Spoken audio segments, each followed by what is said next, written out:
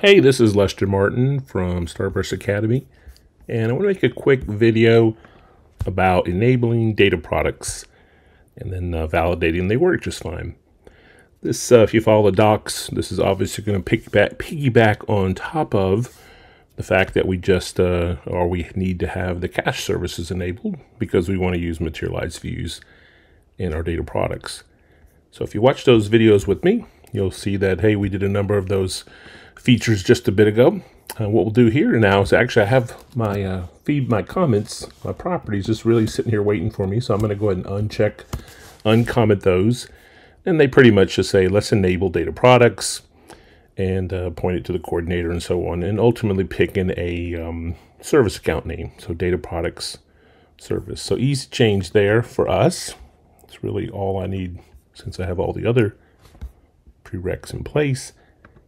And then from there, I need to do an upgrade to my cluster. So I'll kick that off and pause the recording and then pull that up when it is finished here in just a minute. All right, our cluster came up just fine. There's our two workers. I'm logged back in as sysadmin, and I'm going to have to set up some permissions, some roles and whatnot to handle this. So much like I did with the caching service in a prior set of videos, I'll create a new role. I'm going to call this role data products service. Give it a little description, maybe something. Yep, there we go. A little basic description of that. From there, what we can do is go ahead and start adding some privileges. So let's see, add a privilege. One thing we want to be able to do is for the various users that are going to use data products, we want to allow impersonation across the board. That'll help this service do its job. From there, that's probably enough to get started here. Back in that new role we just created, let's also assign the user, I think we called it data products service. Where was that? That was in those properties that we just looked at just a few minutes ago. Data products service. All right, assign that. And we might as well create another role. We'll call this role the data products admin. So these are going to be, generally speaking, admins, I guess is the way I'll put that. And as my description says, these are folks that want to allow to administer data products as a whole. So add that role. And might as well go ahead and add some privileges to that role. I mean, sounds pretty logical. Data products, details. Yep. Add some privileges. Maybe the first privilege is let's let the data products admins, look at all these various domains and give them access to do just about everything. So we turn that on. And we'll add another privilege now. This one, we just want them to add a new privilege. Yes, tables. Let's just say those data products are going to be able to basically select from anywhere. So let's allow that to occur. Select, push this down. This will work with our materialized views there. That are going to be the underlying pin. And we might as well add another product, another feature. Now this one is actually just saying, I'm pointing it to Hive. And then because what's going to happen when we create these data products and domains and whatnot, they're going to create a schema and we're going to choose at that time to create those to go into our Hive connector, our Hive catalog. And we don't know what those schemas are called yet. We just want to make sure that the system here, data products admins, will be able to do pretty much everything, because they're going to create the schema, create the tables, all that kind of good stuff, create the materialized views. And I think that will get us to those permissions that we need.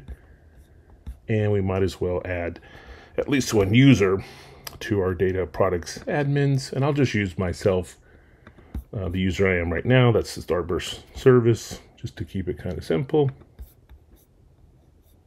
And I think, I guess maybe there's one more thing we need to do, maybe with the caching service. So we want to make sure that the caching service also, we might have this permission already, so add privileges to that same Hive catalog, looking at all those schemas. So we really just want to make sure that the caching service can read from these newly created data products and whatnot that we might have stored in these new schemas that have yet to be created. So let's see. Yeah, already had that permission anyway.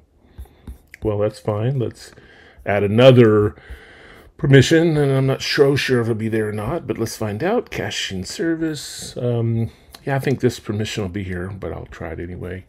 We specifically, maybe my first example is going to use the TPCH data set here. Maybe we'll just pick the scale factor 1 and just say, hey, all the tables in there, why don't we allow it to do a select against these? So this is just making sure the data products themselves have access to go get things. Okay, that's fair enough. Or the data products admins, the person that create that, can select those in the first place. So I'll save that privilege. That's a new one. That's good. And we'll just say that is enough permissions for now. All right, so that's the basic setup. Again, just some permissions and roles and permissions that we just created, enabling data products, picking the service account. And what we want to do now is, I'll make a new video, is test this out, build some data domains, data products, and data sets. We'll do that next. Hi, this is Lester Martin with Starburst Academy, and this is our second video in the data products recordings I'm making. Just a bit ago, we did the Helm upgrade, we made the property changes needed for data products, we created some roles and gave them appropriate access, and we verified that all went well by the system coming up. And now that we're in here and we're looking at the Starburst web UI, really what we should notice on the left-hand side is some new navigation elements, primarily data products and domain management. So we'll start on domain management. We'll go to domains, and we have no domains. This is part of data products. We'll create a new one. We'll build some examples here. So we'll call this the sales domain. Now the sales domain, we'll give it a little description here, and the description, metrics over orders, that kind of good stuff. Pretty normal stuff. Now, when we create a domain, we actually need to know where we're going to put that information. We need an S3 bucket. So I'm using this S3 bucket right here. So first thing I'm going to do is grab that URL to the clipboard. I guess we'll just copy it in many ways there. Let's do this. Here, actually, I have a little snippet I can use. And then I'll lay the S3 bucket specific one I'm going to use down inside of there. So there's mine, Lester. There we go, copy. I'll place that here. And we'll go look back in just a minute to see if that made it. There we go. All right, so whoops. No, it didn't paste. What happened there? Okay. See if I can grab it one more time.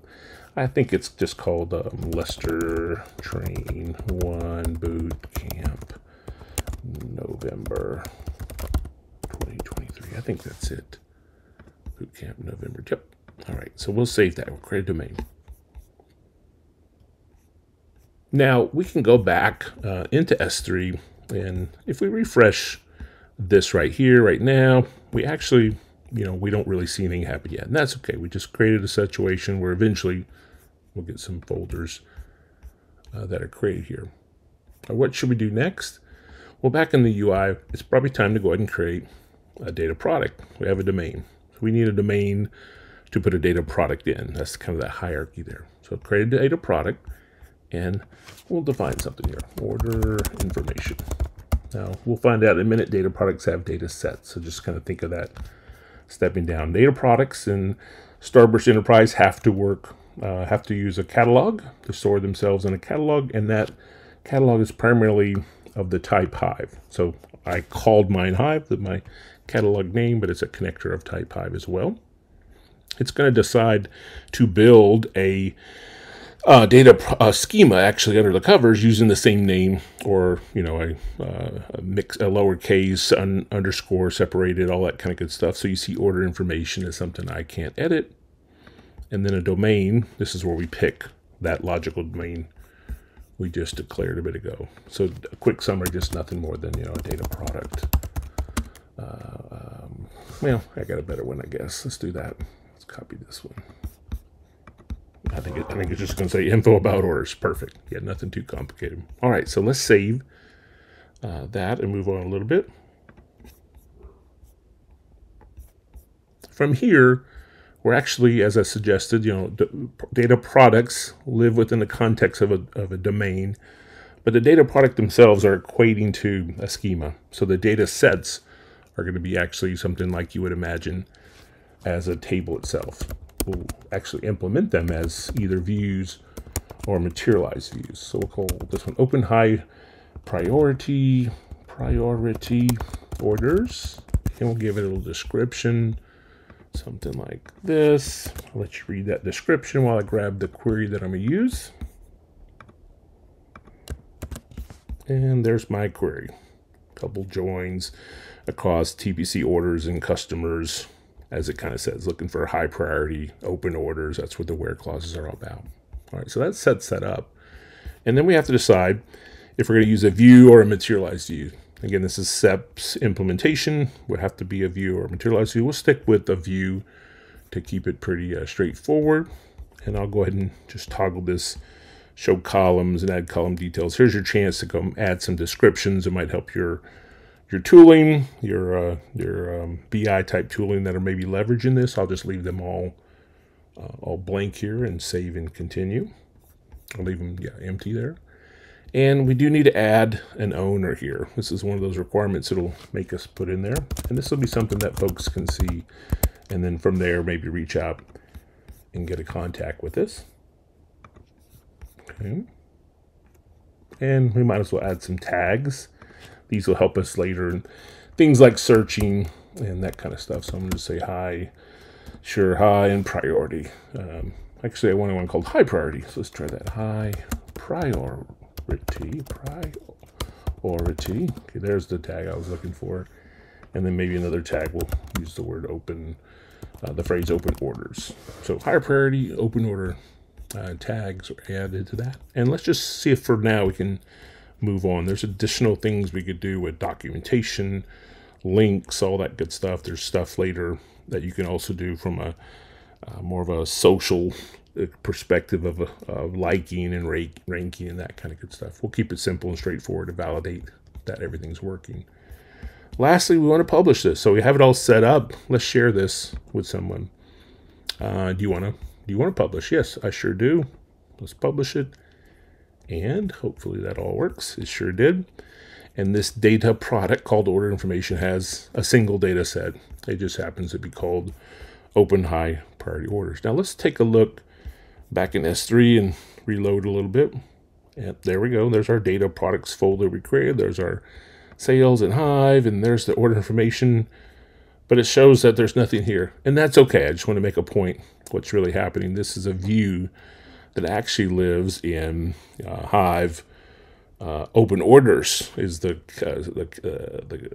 catalog and schema name, since it really is implemented that way. But it's going to mask that for us and show us a little differently in the GUI here for us, and that's okay. All right, so we have that element in there. We can verify that we can see it. Just for fun, we'll go back to the query editor, and as I suggested, it's actually really offered up right here under order information. There we go. That was the data products schema that got created for us under the covers. So if people really want to go directly and access, they can run this this view. This is what they'll be referencing here. So here, might as well run it while we're here. There it's at the bottom. Select 10 or select 100, whatever it said, and we're off and running. There we go. Select 10. That's our data product. Now I'm going to go back to the existing data product that we created and just really make sure, well, the order information data product, and I want to add an additional data set to that.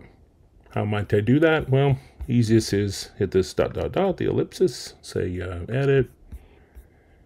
Inside of edit, we can kind of scroll down. We're trying to get past this front page. All that looks good.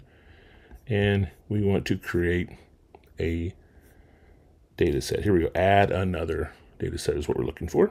Now this data set, we'll call it total, let's see here, total price, market, segment, order status.